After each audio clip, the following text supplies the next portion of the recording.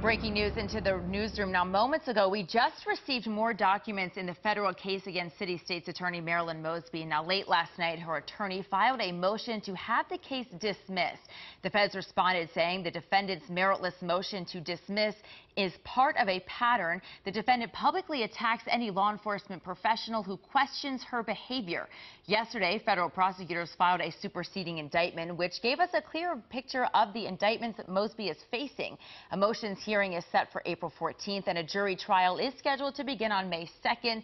Mosby is facing federal charges of 2 counts of perjury and 2 counts of making false statements on a loan application.